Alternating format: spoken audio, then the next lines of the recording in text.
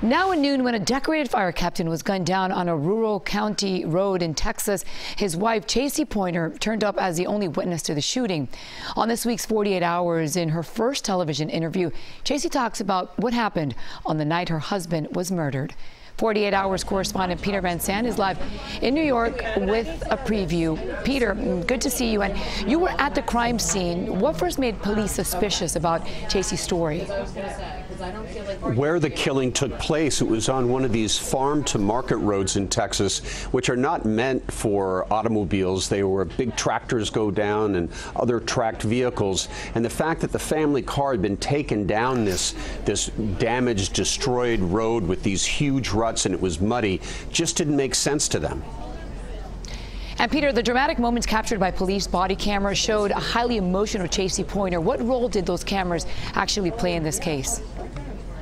Cameras are incredible in this story. Body cameras, cameras inside the ambulance, and they capture her doing this pant talking, this breathless talking that seemed to the authorities to be fake, a performance of some sort. And also, she kept turning, without being asked, the conversation into criticism of her husband. That was another red flag for investigators. So what was her defense?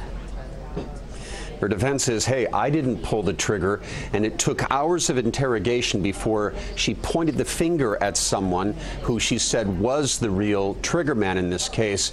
And authorities are convinced that she was part of a conspiracy to lure her husband out to this place to have him shot so she could profit from his life insurance and his personal wealth.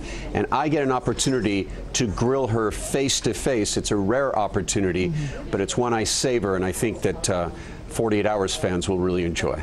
I'm sure. Peter, thank you. I'm looking forward to that as always. Thank you. Excuse me. You can catch an On in 48 Hours tomorrow night at 10 right here on CBS 4.